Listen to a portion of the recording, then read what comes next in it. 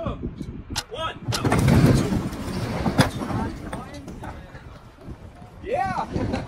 You are now looking at one of the most innovative solar power plants in the world, launched not in the desert, but floating quietly on a lake in southern Germany. This new installation doesn't sprawl across the ground or tilt toward the sun like traditional solar farms. Instead, it stands tall, rising vertically from the surface of the water like a field of gleaming walls, located in the Bavarian municipality of Gilching. This 1.8 megawatt floating vertical PV system is already making headlines.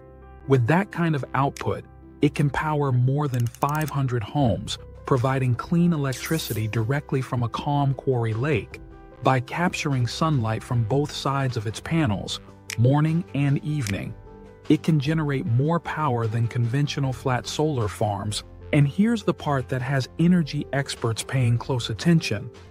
This upright design is far more resistant to storms, requires less maintenance, and avoids the overheating that often limits performance on land. Floating on water also helps keep the system naturally cool, further boosting efficiency. For years, engineers have explored ways to push solar energy beyond its traditional limits: higher output, lower land use, and longer lifespan. Most concepts stayed on paper, but here, in a quiet corner of Germany, that vision has become a reality. This project could change how the world builds solar farms, and the machine leading this new chapter isn't a satellite or a massive tower.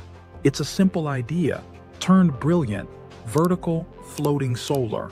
If you love deep dives into groundbreaking clean tech, make sure to like, subscribe, and turn on notifications for more cutting-edge energy stories. Now, to understand why this new installation is creating such a stir, we need to first step back and think about the limits of conventional solar farms. For decades, most solar panels have been laid out flat or tilted at fixed angles, often on rooftops or vast stretches of land. This is a good solution for sunny regions with abundant space, but it comes with hidden problems. Panels get hot, and heat reduces their efficiency.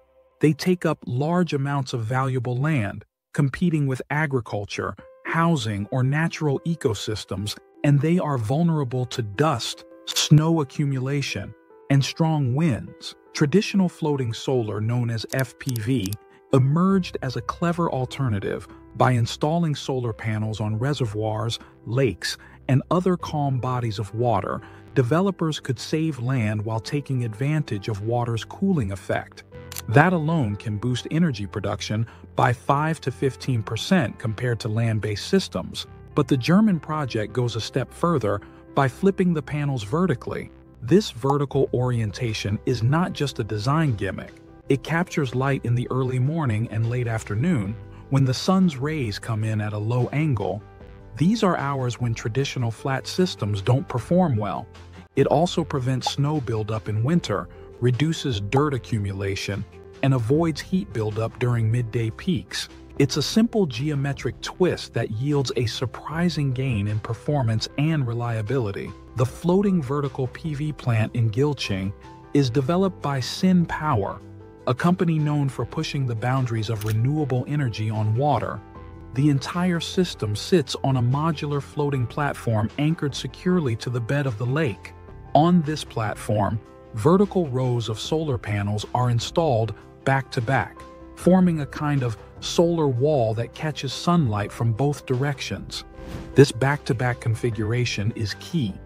Traditional single-sided panels only convert light that hits the front surface. Bifacial panels, used in this project, can capture light on both the front and the back, boosting total energy output by as much as 20 to 30% depending on environmental conditions. Because the panels stand vertically, wind flows more smoothly around them, reducing mechanical stress.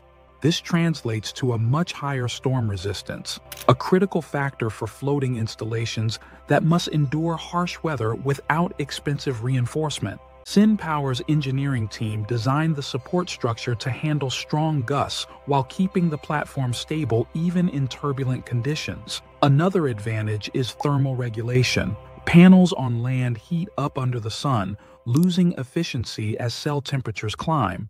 The combination of vertical mounting and constant contact with cooler air above the water surface prevents excessive heating. This passive cooling extends the lifespan of the panels and ensures more consistent energy output throughout the day.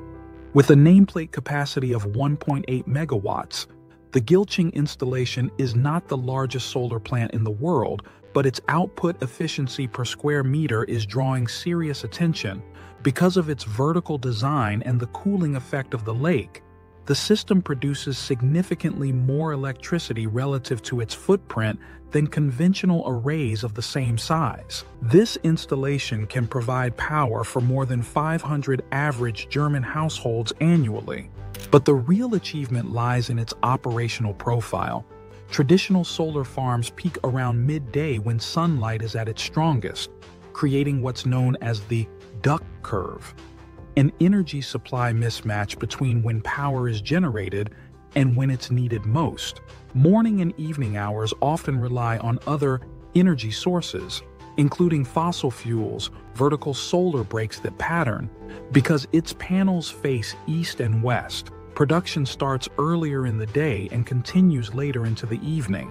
This makes the output curve flatter, more aligned with actual demand, and easier to integrate into the grid. In other words, it produces power when people actually need it.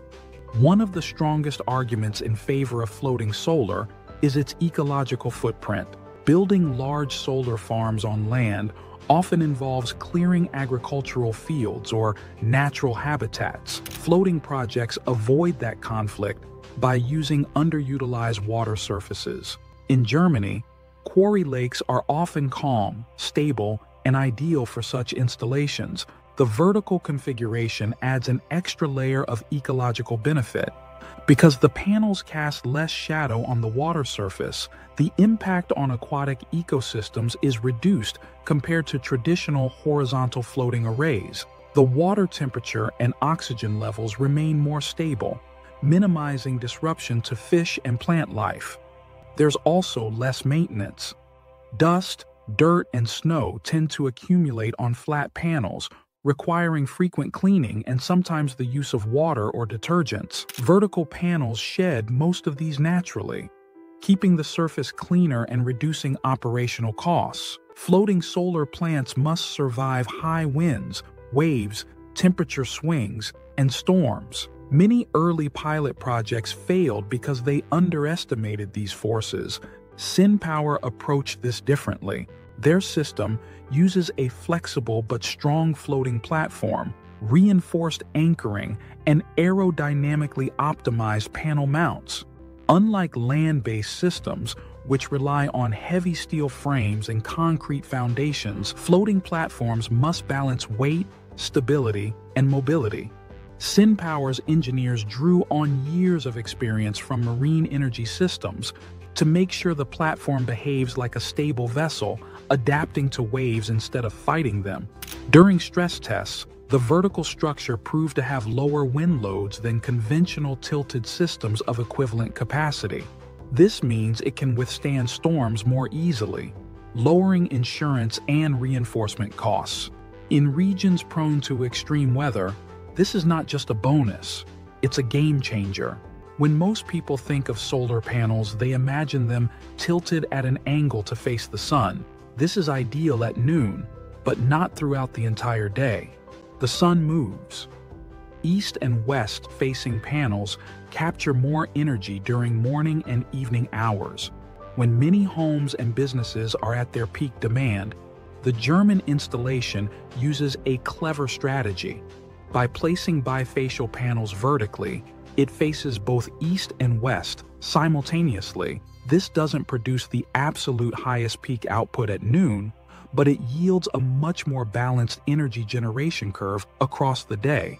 This balanced curve is critical for grid integration.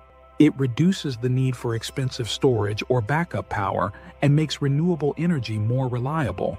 This kind of generation profile is exactly what grid operators are looking for as countries shift to higher shares of solar and wind power. Floating PV has been growing rapidly around the world, Countries like China, Japan, and Singapore have already built large floating solar farms, but most of them use conventional horizontal panel layouts. The German project may signal a new phase in this evolution, showing that vertical floating solar can combine the land-saving benefits of FPV with the production curve advantages of east-west facing systems for countries with limited land but abundant inland water surfaces, such as islands, archipelagos, and nations with hydropower reservoirs.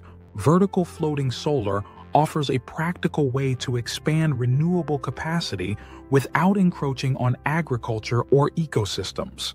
It's also scalable. Modular floating platforms can be added gradually, adapting to local energy needs. One of the big questions with any new renewable technology is cost. Vertical floating solar has some additional engineering complexity, but it also saves on other fronts. Land acquisition is often one of the largest expenses in solar projects. Floating on existing water bodies can eliminate or greatly reduce this cost.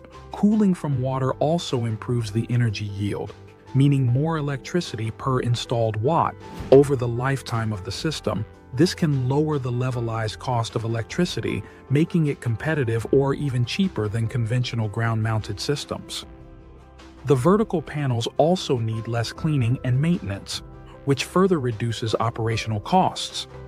This combination of lower land costs, better yield, and lower O&M makes the technology financially attractive, particularly for regions where land is scarce or expensive. Of course, no new technology comes without challenges. Vertical floating PV is still a relatively new concept, and large-scale deployment requires rigorous testing under different environmental conditions. Anchoring systems, cable routing, and grid integration must be adapted to floating platforms. There are also regulatory hurdles. Many countries have strict rules for water surface use, and integrating floating solar into existing grid systems can require additional permitting and environmental assessments, ensuring that these installations don't interfere with navigation, recreation, or aquatic ecosystems is essential. But the Gilching project is an important real-world case study. It shows that with careful engineering and environmental planning, vertical floating PV can work at commercial scale. As the world moves toward decarbonization, solar energy will play an ever larger role, but scaling up traditional solar farms has its limits. Land use, grid integration, and efficiency are real constraints. Technologies like floating solar, and especially vertical floating solar, offer a way to break through those limits. Germany's 1.8 megawatt project may seem modest in size compared to gigawatt-scale solar farms, but its innovation is what matters. It points toward a future where solar farms don't need vast deserts or wide rooftops. They can float on reservoirs, lakes, or even coastal waters, delivering clean energy while preserving land. This is not just an engineering achievement, it's a new way of thinking about how we integrate renewable energy into our environment. Instead of covering the land with solar panels, we can make use of underutilized water surfaces and smarter panel geometry to achieve the same or even better results. This quiet Bavarian lake is now home to a solar plant that may change the way the world thinks about renewable energy. By standing tall on water, this project captures light more efficiently, withstands storms more gracefully, and delivers power more evenly throughout the day. The concept is simple, but its implications are profound. Imagine thousands of these floating vertical systems deployed across lakes, reservoirs, and coastal areas around the world, supplying clean power without taking up a single square meter of farmland. But many questions remain. How will this technology scale in different climates and environments? Will it truly be cost competitive on a global scale? Can it coexist harmoniously with local ecosystems? And perhaps most intriguingly, could floating vertical solar one day replace vast portions of land-based solar farms entirely? One thing is clear. The Gilching installation is more than just another solar farm.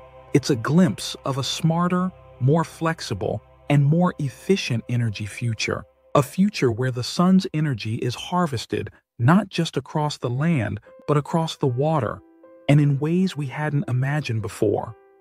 If you enjoyed this deep dive into the world's most powerful vertical floating farm, hit the like button, subscribe to the channel, and share this video with others passionate about the future of clean energy. The water is no longer the limit for solar power. It's the power plant of the future.